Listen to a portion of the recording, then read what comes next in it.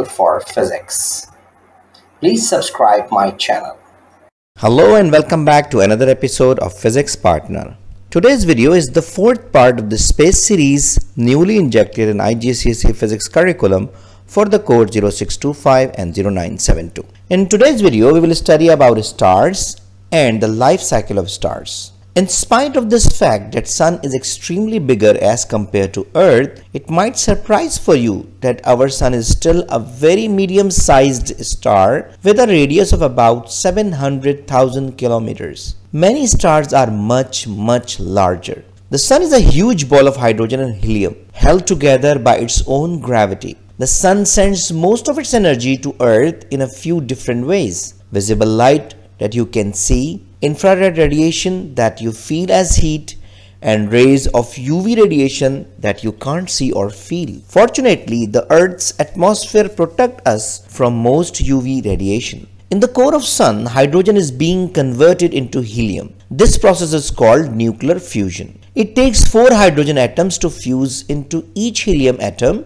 During this process, some of mass is converted into energy. This energy is the life on the Earth. The Sun is like a big nuclear submarine in the sky. It's fueled by nuclear reaction that fuse hydrogen atoms together into helium and other heavier elements, releasing huge amount of energy in the process. But this is not the total universe. The galaxies are each made up of many billions of stars, huge than our Sun. The Sun is a star in our galaxy known as the Milky Way, but other stars that make up the Milky Way are much further away from the Earth than the Sun.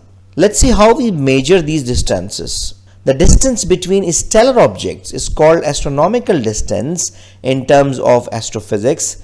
It can be measured in light years, which 1 light year is the distance traveled in approximately vacuum. It's about 9.5 times 10 to the power 15 meter. Let's move to the second part of the video. The life cycle of a star. Like human beings, stars have also life cycle. Stars come into a variety of masses, and the mass determines how radiantly the star will shine and how it dies. Massive stars transform into supernova, neutron star, and black holes, where average star like the Sun end life as a white dwarf surrounded by a disappearing planetary nebula. All stars, irrespective of their sizes, follow the same stage cycle. They start their life as a gas cloud and end as a star remnant. All stars start their life from gas and dust and turn into nebula, which is actually a huge cloud of gas and dust. Through this shine for many thousands and even millions of years, stars do not last forever.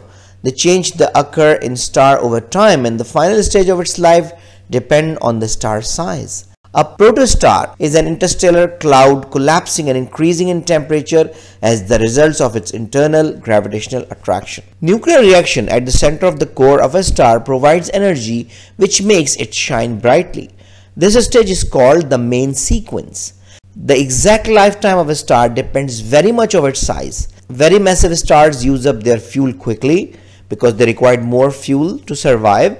This means they may only last for a few 100,000 years. Smaller stars use up fuel more slowly, so will shine for several billion years. Eventually, the hydrogen which powers the nuclear reaction inside a star begins to run out. The star that enters the final phase of its lifetime, all stars will expand, cool, and change color to become a red giant. What happens next depends on how massive the star is. A smaller star like a Sun will gradually cool down and stop glowing. During these changes, it will go through the planetary nebula phase and white dwarf phase. After many thousands of millions of years, it will stop glowing and become a black dwarf. A massive star, more than the Sun, experiences a much more energetic and violent end. It explodes as a supernova, which is the beautiful stellar object.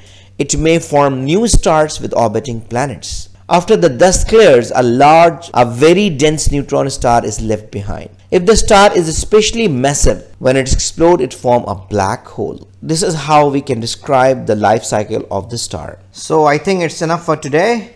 So thank you very much for listening and watching. I hope you enjoyed the video. I hope this video is useful for you. So take care of yourself and don't hesitate to write an email if you have any question, query, suggestion, and even classes are required. Take care of yourself meanwhile. See you in the next video. Goodbye.